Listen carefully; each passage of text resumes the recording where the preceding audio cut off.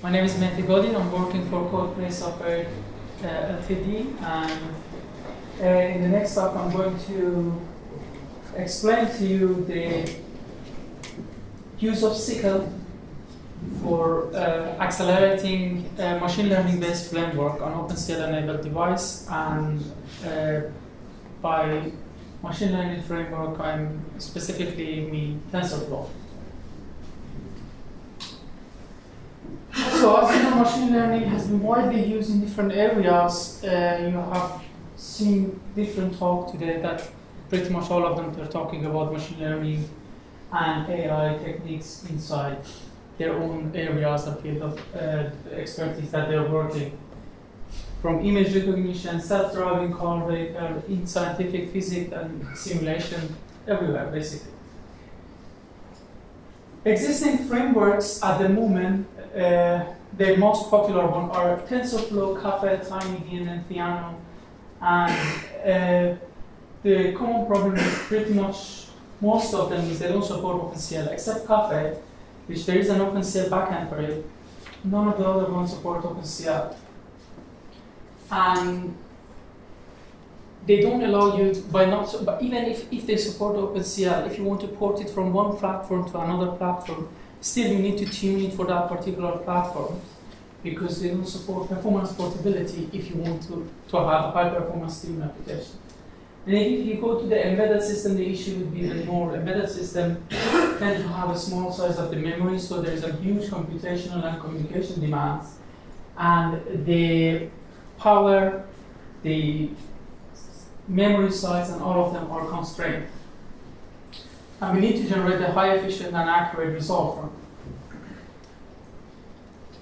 So the reason that we select TensorFlow was, one of the reasons was it actually absorbed a lot of interest from different communities, from different fields, to use TensorFlow for their particular work. The reason is it's a graph-based framework, and it allows anyone to model it in a low level if they want, or in a high level that they want. So it's a layer-based framework that anyone can write their code from any level that they want.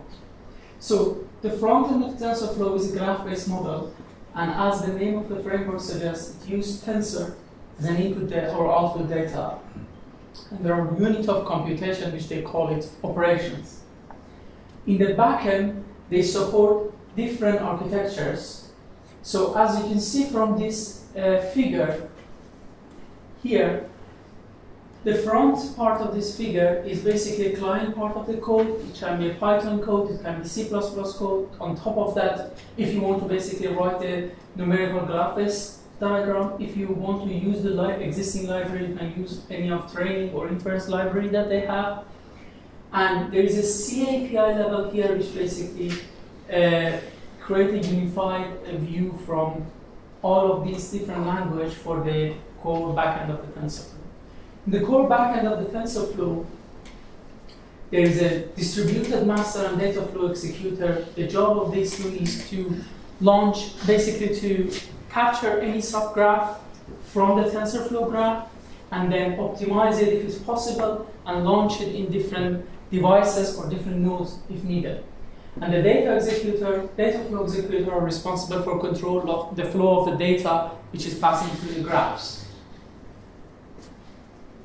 Behind this scene, there is a kernel implementation, and this kernel implementation is the part which contains all the core kernel of the TensorFlow, like constant, var, matrix multiplication, convolution, ReLU, Q, all of these are here. And these kernel implementation can be either a built-in kernel implementation, or they can use existing library for different devices, like NVIDIA CUDA. They can use CUDA DNN whenever it's possible. They will use GEM low power library for the TensorFlow Lite, for the mobile version of the TensorFlow, or anyone can write their own embedded built-in kernel, basically as an ad hoc kernel inside that backend. But the main backend of the TensorFlow is Eigen Tensor, which most of the numerical algebraic operation, linear algebraic operation, goes to this Eigen Tensor library. So basically all the kernel that you can see here when you are using the TensorFlow default version, not for particular vendor specified. It basically is a registry to the actual backend implementation of the linear algebra library, which is Eigen. So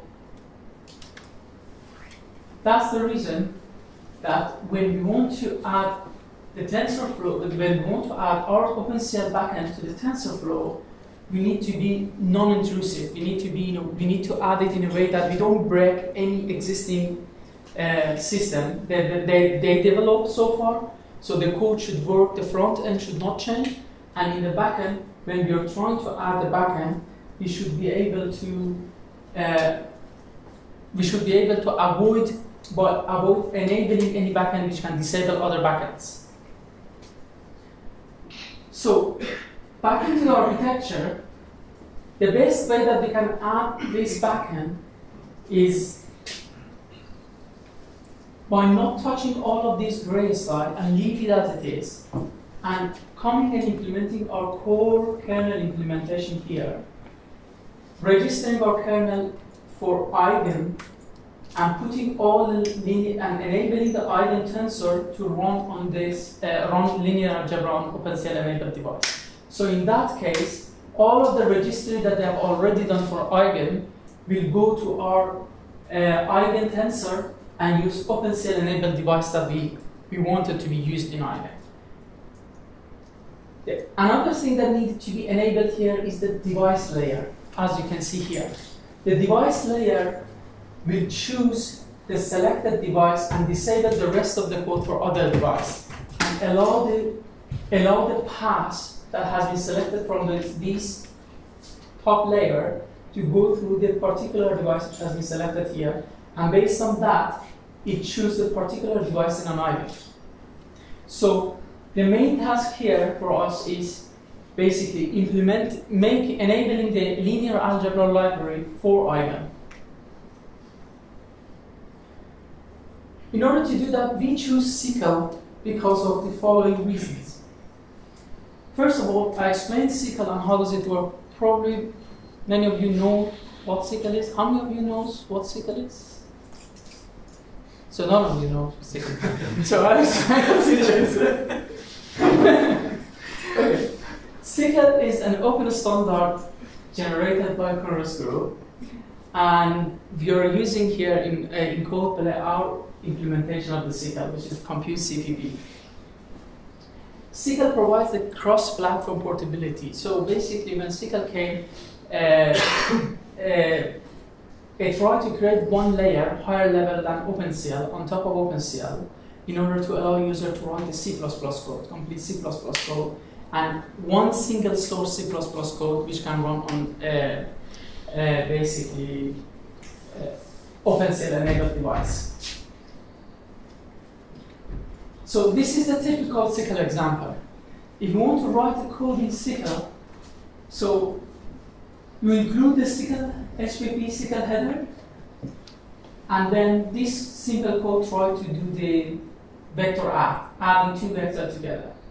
So we have two array of a vector, and inside that function, as you can see, we create a queue. This is the first step in SYCL. You always create a queue and submit your code to that queue. Then, from these array or buffer or vector or pointer, it can be anything, or even shared pointer, you create this SYCL buffer and you pass the size of this buffer and the type of the buffer. This scope that you can see, the queue has been created, the buffer has been created, is called host scope.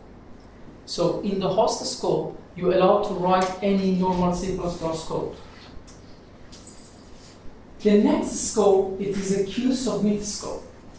In the queue submit scope, you basically submit your OpenCL kernel, which has been written in the C++ language, to the queue, and then the queue will be schedule that kernel and execute that kernel through the runtime scheduler. So in the queue submit scope, you have a parameter called command group handler, and this command group handler allow you to create the device type pointer or device type object let's say, for from the buffer that you have created here. So this object, which is called accessor, allow you to access this buffer on the device. So an accessor can be a read-mode accessor, can be a write accessor, or can be a read-write accessor.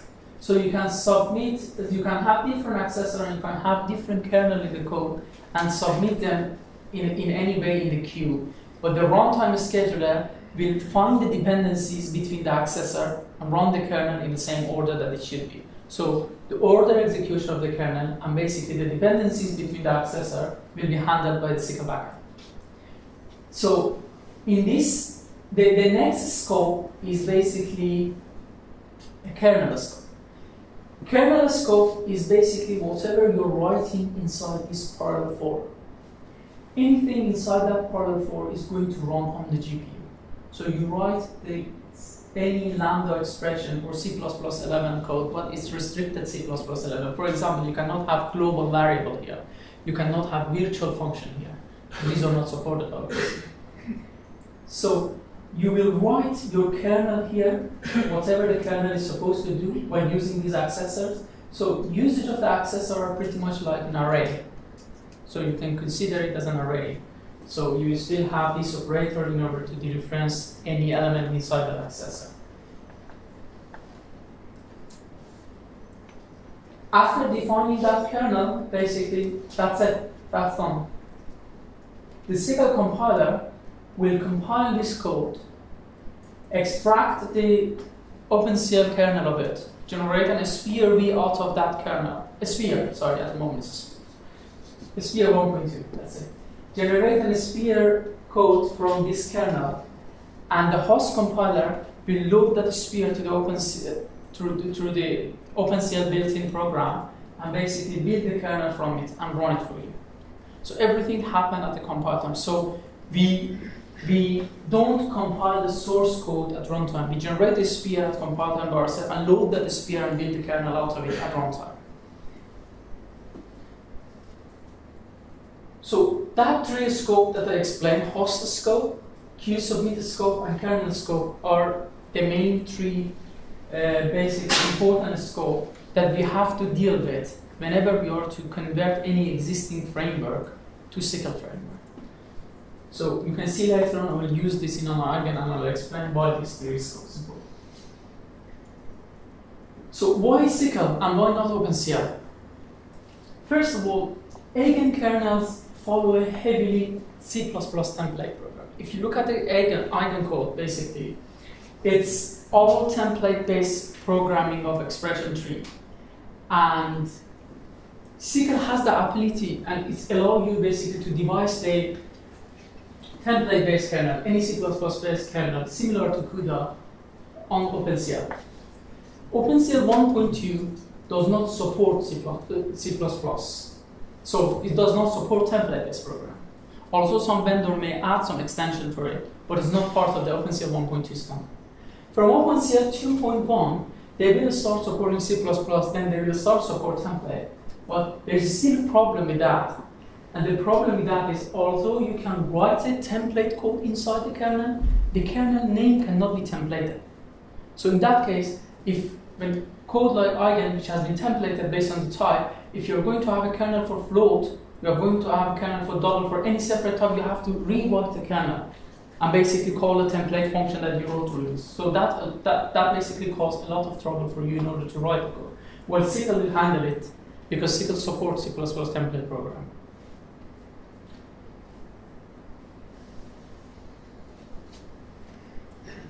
Another thing is Eigen, especially the Eigen Tensor backend, has been designed specifically for CUDA at the beginning in order to run on NVIDIA GPU. And because NVIDIA GPU CUDA supports single source programming, the kernel has been written in a way that you have one source code and that source code contains the kernel.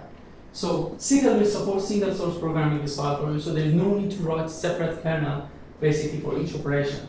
The same code that you write, you can say that this method inside that struct or function can be a kernel.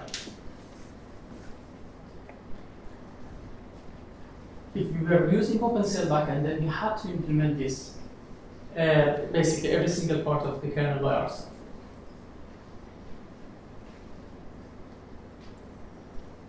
What is the challenge to implement Eigen backend?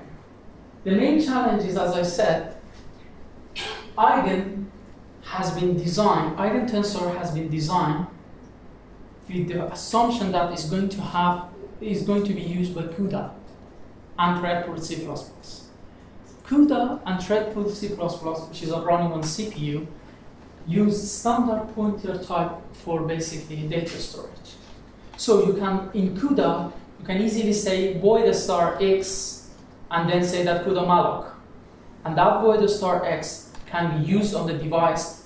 You cannot dereference that void star x on the host side, but you can do any arithmetic operation on that. And you can build your expression based on that. So Eigen has been designed with the fact that all of the data node going to be a pointer. There is a limitation in OpenCL that OpenCL does not allow you to basically create a pointer not connected to a kernel and run that pointer anywhere that you want, and basically reuse the same pointer inside different kernel. Because OpenCL cannot guarantee you that the same data memory that you're accessing by this kernel will be the same address as the memory going to be accessed by another kernel. And that's the reason OpenCL always gives you an object. So that limitation is related to the underlying limitation. So that CSI pointer basically cause an issue if we wanted to keep the same Eigen interface.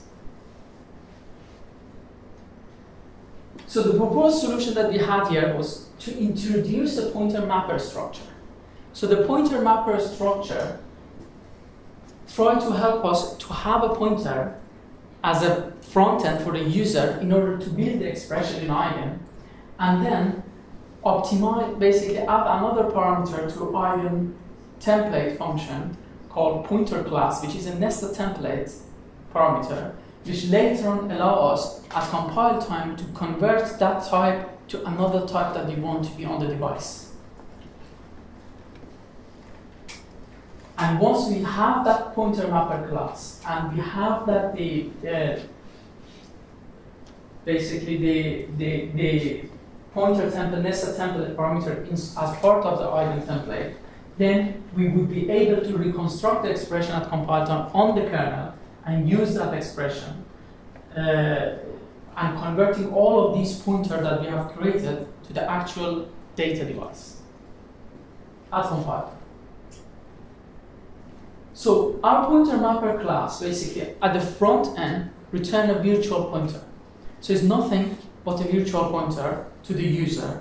So we just create our own version of the memory management, which whenever you want to create it, whenever you want to basically call that allocate, it will give you the pointer, and you can use that pointer in order to build your expression. But in the backend, we have basically one-to-one correspondence between that virtual pointer and our actual SYCL buffer on the device. So basically, our pointer mapper on the memory allocation create a key value parameter in the mapper structure, which the key is the virtual pointer going to be returned to the user, and the value of that would be a SYCL buffer. On the memory manipulation level, whenever you want to do the arithmetic operation, for example, on the pointer, on the host side, we do all the operation on that pointer, save it there.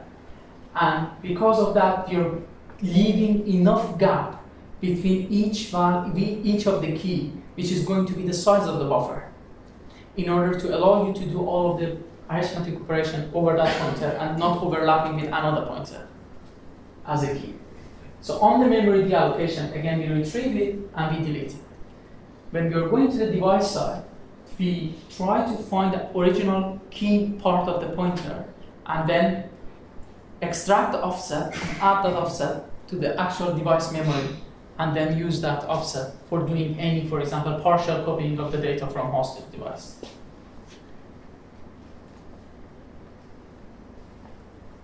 So the next step after adding this pointer mapper is expression reconstruction. In order to explain that, I actually try to visualize it with an example because that makes it more understandable. An expression in Eigen always represented in that form. So you can see in Eigen, you can say A equal to B times C plus D. So that's basically a representation of an Eigen expression. Eigen generate an expression tree out of that expression that you're writing. And this is a compile time expression tree. It's all template based, which basically the operator is templated. The type of the data has been templated. And all of these non-terminal node has been templated through the different structure type. For example, for this one would be a tensor assign OP, which the left-hand side is a tensor map, and the right-hand side is tensor binary OP, and the left-hand side of the tensor binary would be tensor binary OP with multiply, and the right-hand side of that tensor binary OP would be the tensor map. And for this tensor binary OP, which has been nested inside that tensor binary OP, it would be a left-hand side of tensor map and right-hand side of tensor map. So that's the way basically I can build the expression. The reason that they build that expression tree is they give them the benefit of kernel fusion. So when you write such an expression, instead of doing the operation one by one, this is a tensor. Each of these A, B, C are a container for a tensor, which we call a tensor map. And at runtime, when you run it in the kernel, every thread in parallel loads every element. When the element has been loaded from global memory of GPU to the private memory, they are going to basically do all this operation in a row. First, they times B by C, and then add the D, load the D on it, and then they assign it to the A, and then they write it on the basic GPU, instead of creating 3 kernel for that times plus and equal. So that kernel fusion gives them having that kernel fusion gives them a huge boost, especially when that tree tend to get bigger and bigger. So that is the expression tree that you're dealing with. And the reason that you're using expression tree is because it gives us the ability to have the kernel fusion. So now I'm going through the expression reconstruction for each different scope that I was talking about. The first scope is a host scope. The scope that it's purely going to run on the host. And we are going to basically reconstruct the expression for the device at compile time. So this is the expression tree that we have, which is trying to do A equal to B times C plus D. The first thing that we do, if we want to convert this expression, if we want to basically convert this expression at compile time to a device expression, we need to capture all of the stateful functor, we need to capture all of the node, and we need to preserve the order of that node. We need to convert all of the virtual pointer to a buffer, and from that buffer, as you saw in the command group handler, to the accessor. And those accessors are going to be used on the device.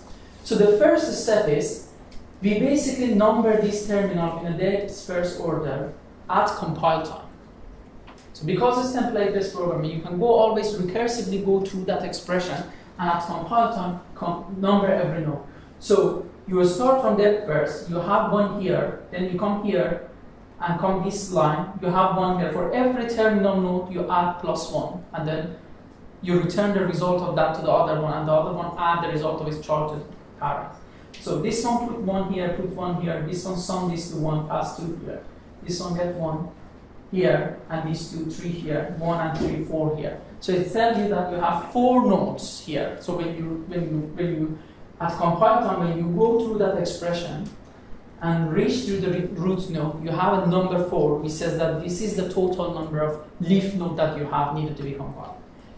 The next step is going through that and label each of these nodes. So as I said, you always use the depth first order. So we have 4 here. So it means that we are going to start labeling from 0 to 3, 4 minus 1. So again, here, we use the 0 here. We know that number 0 has been gone. 1 has been added to this plus. Then it comes to that, put 1 here, comes here, 0 and 1 is gone, 2 goes here. 1 and 2 has gone, it comes here, 3 goes here, and then come up. So all of the node has been labeled in the depth first order. So I know that this is 0, this is 1, this is 2, this is 3. The next step is capturing all of the stateful functor at compile time. So all of the functor in Eigen is template based, but they are stateful. So we cannot reinstantiate the same functor on the device, because on the host they may pass something which is going to be used there. So if you're going to reconstruct this expression on the device and assuming the result going to be correct, you have to capture all of the stateful functor, you have to capture all the dimension stuff, anything which is going to be stateful. So for the nodes we don't do anything, but for non-terminal operator, which has this functor like assign, plus, times, we capture them because each of them may have some element inside their struct which is going to be a stateful. So again, we'll traverse the tree and create a tree of functor, which is nothing but capture all of these instantiation of these functors. Q submit scope. As I said, Q submit scope is the scope that we have the command group handler. So this is the scope that we can convert the expression tree to basically, we can convert all of the buffer node to the accessor node, which is the type of the data can be accessed on the device. So here, in order to capture all of them at compile time, we create a tuple of accessor. So we implemented a tuple method, and this tuple method is not a std tuple method, because we cannot use the std tuple method inside the kernel, because the std tuple method is not a standard function, and inside the kernel we can only use a standard layout C++ kernel. That's the restriction. So we implemented our own tuple. We traverse the tree. For every leaf node, we captured their buffer and can create an accessor of that buffer and put it in a tuple list. But the order is exactly the depth first order. So I know that I always traverse the tree the same way that I traverse for labeling them. And these tuple always have the same order as the other three. So I've generated that accessors. I've generated all of those, I've captured all of those stateful nodes. I've labeled all of the expression tree. Now is the time to reconstruct this in the kernel scope. Kernel scope is a device scope. So I have this information, I have this label. So based on this information that I have here, which is a functor expression, I know what is the corresponding node for each node here. This is called a placeholder expression. This is an expression which only have a label number, nothing more. So, and this is the accessor which is going to be exactly correspond to the number that you can see here. So D will go here, C will go here, B will go here, and A will go here. And this hollow node is going to be replaced by equal, plus, and times. So I will reconstruct this expression while in this time A, B, C, D has the accessor instead of the actual. So now I have the full expression which has been generated at compile time on the device. So I managed to transfer this, whatever the expression you're creating and pass it to the device. Then I can run that expression on the device, and the rest of it is going to be handled by SYCL. So this is the first step of basically enabling SYCL for what can we say? The enabling SYCL backend for TensorFlow. So if we run the benchmark, and at the first step we compare it with Core i7 CPU backend, which has 4 cores on Intel that we have, and we compare it with R9 Ferri Nano, basically GPU, Radeon by AMD. So the diagram that you can see here is logarithmic scale. So because I wanted to put all of them in one graph, I didn't want to have long, tall, and not readable, so I basically compared the difference between logarithmic scale. So the CPU version, the benchmark of the Eigen is available in the Eigen benchmark, and anyone can run it on the machine and see the result. But the we run the benchmark for the CPU for 4 thread, 8 thread, 12 thread, and 16 thread. The best result that we could achieve was for 4 thread because the actual physical core was 4. So adding more thread doesn't give us any more speed up at this level. So as you can see, there are cases like contraction that we can achieve up to 5 times speed up over the CPU, over the parallel CPU versions. Or there are cases like mass function that we can achieve up to 8 times the speed up over the parallel CPU version. There are cases actually you're losing the performance. One of these cases that you're losing performance is this chip operation, the tensor chipping operation, and basically the row major and column major. So everything in Eigen is templated based on the row major and column major, and you can choose at compile time whether or not your data level is row major or column major. So one of the reasons that you're losing performance here is due to the fact that in AMD GPU, if you just try to access the memory randomly, you will lose a lot of performance. So the chipping operation tend to basically slice the tensor based on the column and row that you're passing. So for example, if you have a 2D matrix and you want to say that I want the column 3 or I want the row 4, it will try to basically strip the rest through that way and create an output tensor of 1D from that row. But reading the memory on that row, if for example the data has been set in a column major, or if reading the memory on that column when the data has been set to the row major, would generate an awful performance. So another thing is tensor reduction. The current version of reduction, which is here at the moment, is not the best reduction algorithm that we wrote. So that reduction is going to change soon. The first level we just wanted to enable, so we use the same reduction functor that they wrote for CPU, so we didn't write our own functor backend for the reduction.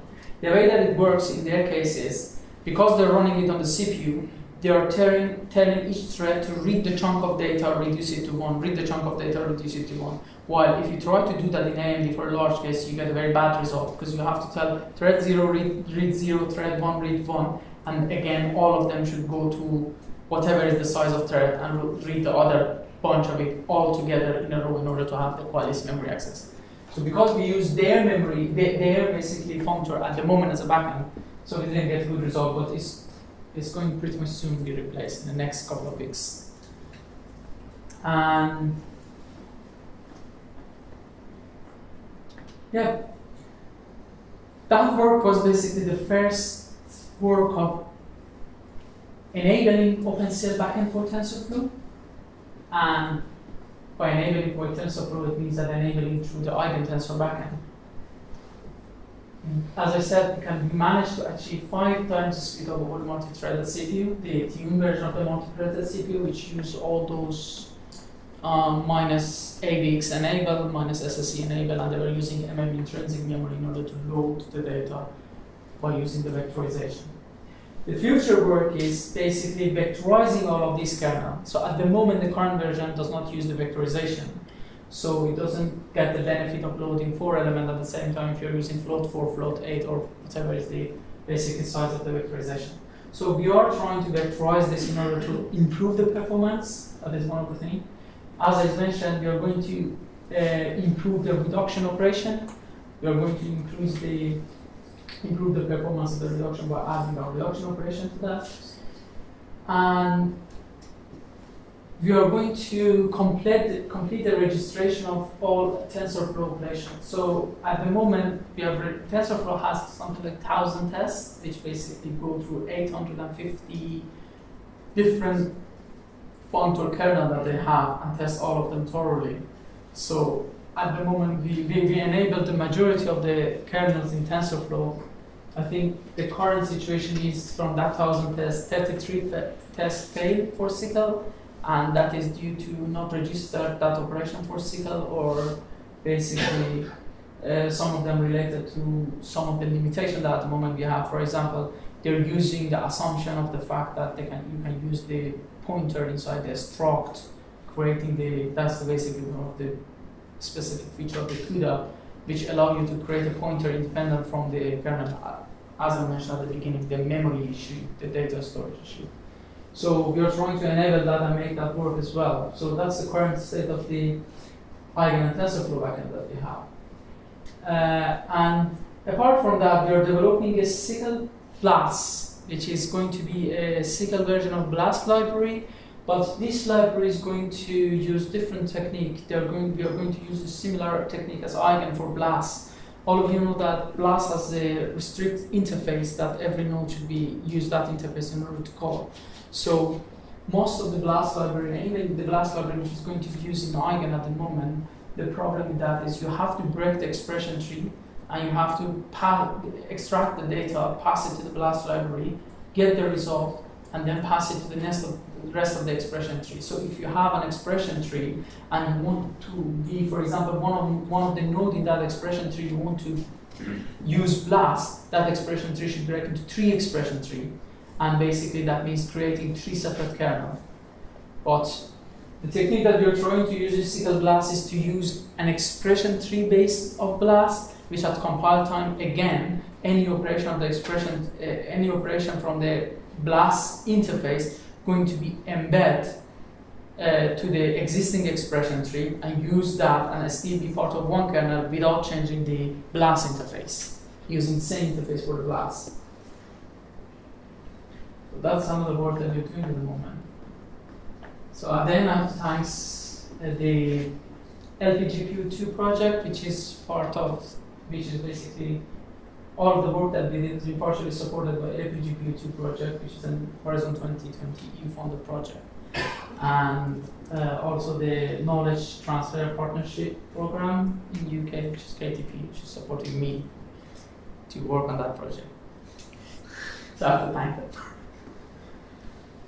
So if you have any questions, please feel free. Thank you, Mehdi.